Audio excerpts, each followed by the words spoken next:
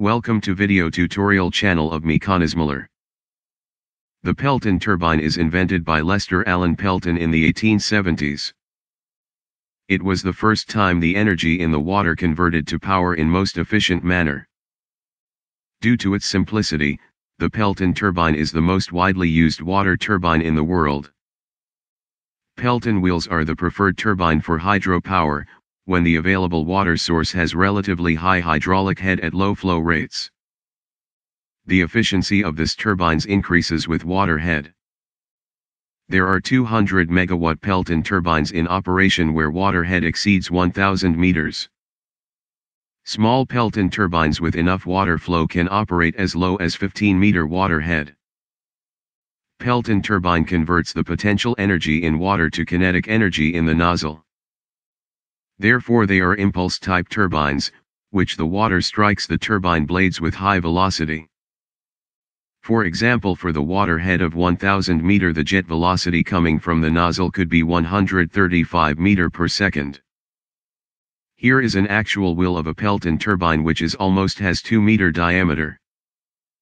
The spoon-shaped buckets shown in here are bolted to the main discs of the wheel. The buckets are designed in such a way that it splits the water jet into two parts, and each part of the jet make a U-turn in both sides of the wheel.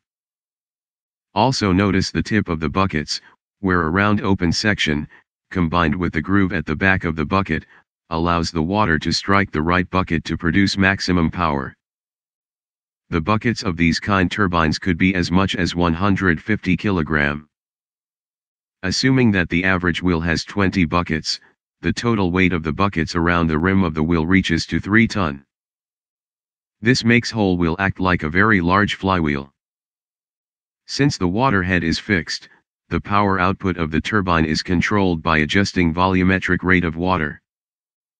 In the Pelton turbine this is accomplished by moving the spear, or sometimes called the needle, back and forth by a servo mechanism.